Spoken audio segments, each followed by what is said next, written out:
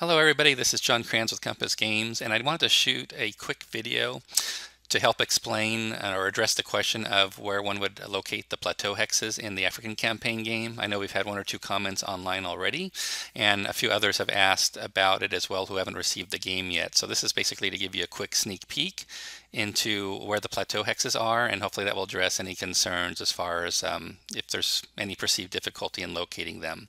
So what you see here is actually a Sun Tzu game box for playing online, similar to Vassal. It's going to be available soon, and I'm going to just use this for purposes of explaining the plateau hexes. And you can see here basically the entire game set up using Sun Tzu. And what I'd like to do now is let's go ahead and take a look at the game map. So I'm going to zoom in now to the game map, and I want to start actually with the terrain effects chart. So let's going to zoom in quite a bit.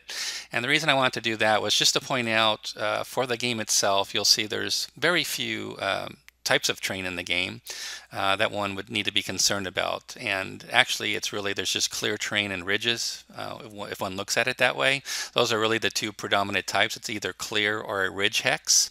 But we do have plateaus that will interact with the ridge hexes themselves, and a plateau does need will be next to a ridge hex as well. So that's just sort of a quick hint as to where you'll find the plateau hexes, that they're always going to be basically in the area of ridges in order for them to exist. So again, as you can see, very few terrain types here. So let's zoom back out on the map, and I want to actually give you a quick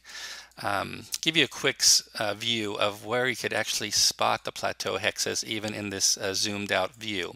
So I think this is one good way to look at it is even if we didn't have any separate or special terrain effects for plateaus of what they would look like to help the players.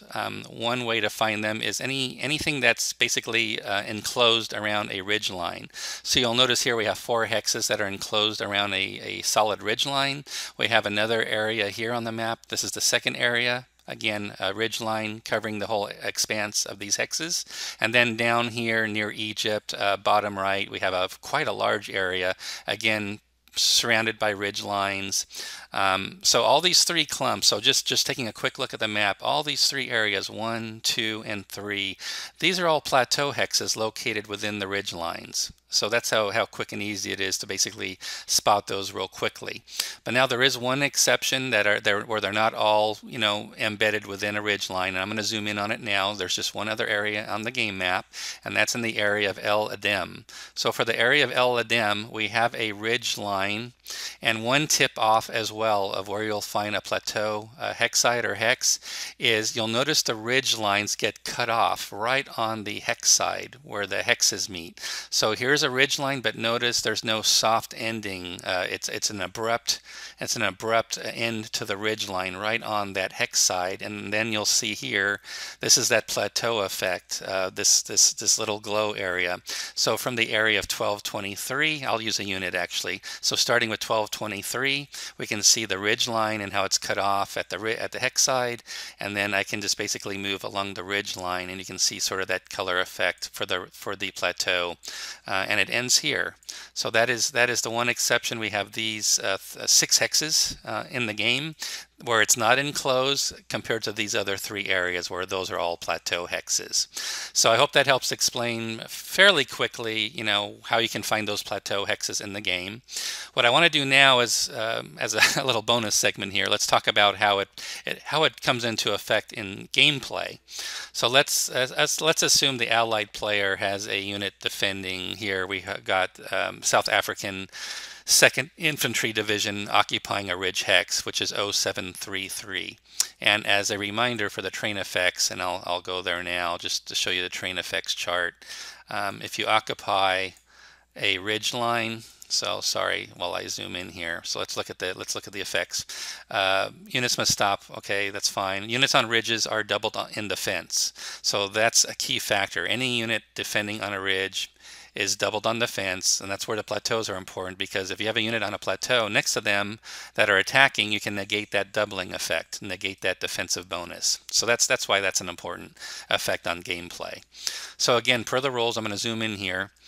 Here we have a defending unit, South African 2nd Infantry Division on a ridge hex. So if theoretically I've got the German 90th coming in to do an attack on this unit right now. As you see it, this allied unit would be doubled on defense, as it also would be if I occupied a ridge hex next to it as well. Again, in all these situations for these 4 hexes, the unit would be doubled on defense.